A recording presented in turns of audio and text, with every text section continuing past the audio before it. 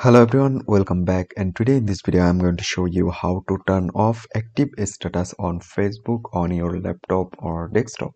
So let's begin on it. So first of all, what you need to do, just open on your Facebook like that. I just open my Facebook at the home page. Here you can see. Now I just go on the top right corner. They have an option for messenger. Click on here, and now after open on this, at the top you can see there have a three dot icon. So click on this three dot icon from top, and now you can see there have an option for active status on. So you just need to click on here, and after click on here you can see there have an option for enable. So you just need to disable it and then save it. So that's it, and in this way you can turn off active status on Facebook on your laptop or desktop very easily.